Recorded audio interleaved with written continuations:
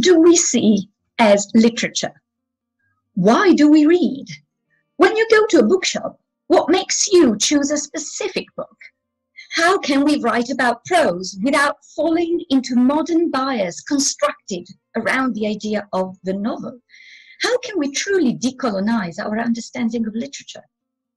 My name is Laura Moretti, and my work on early modern Japanese literature with a focus on popular prose addresses these and other meaningful questions in the study of literature. Early modern Japanese literature is a truly fascinating field of studies, galvanized by a thriving commercial publishing industry and fueled by the spread of basic literacy across society. It offers a wide gamut of texts that challenge our understanding of the literary. And this is one of the main reasons I delight in working on early modern materials. They resist our modern, too often Eurocentric expectations vis-à-vis literature. And they ask us to revision the very act of reading. They constantly push us outside our comfort zone, asking us to devise new methodologies to effectively probe an impressive corpus of under-researched texts. Now, my research interests revolves around several trajectories. My latest project culminated in the first comprehensive study of the birth of Japanese commercial publishing in 17th century Japan. In Pleasure in Profit, I question traditional literary histories of this period and explore how vernacular popular prose tantalized consumers with vital ethical, religious, societal, and interpersonal knowledge. This monograph explores books as tools for knowledge making, arguing that they engaged their audience cognitively as well as aesthetically and emotionally to satisfying a burgeoning curiosity about the world. Crucially, I argue that readers experienced entertainment within the didactic, finding pleasure in the profit gained from acquiring knowledge. Now, alongside this core argument in Pleasure in Profit, I explore modes of reading different from the more conventional aesthetic reading and contribute to conversations around making the study of literature truly democratic.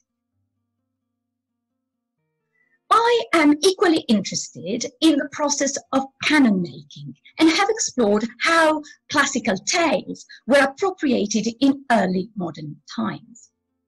Recasting the past looks at how the 10th century, the Tales of Ise, were adapted in the 18th century to fit the new medium of yellow cover picture books and was refashioned to meet new cultural needs.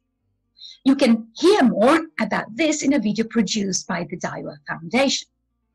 I've also been exploring how certain texts worked like a story world, probing to what extent the concept of transmedia storytelling can prove fruitful in untangling what seems to be a propensity for intertextual serializations. I am currently starting a new project that explores how early modern ephemera in books were conceived to enable what I tentatively call playful reading. I am keen to understand if theoretical approaches developed in the field of game studies, for example, can help us engage with the invitation to play that a vast amount of materials offer. Now, my research is deeply rooted in working with archival material in their original format. All my graduate students are trained to produce intellectually sophisticated arguments, grounding them on the close reading of early modern books and their materiality. I am also committed to help training a new generation of scholars who can access early modern texts without any mediation in the form of diplomatic transcriptions or critical editions.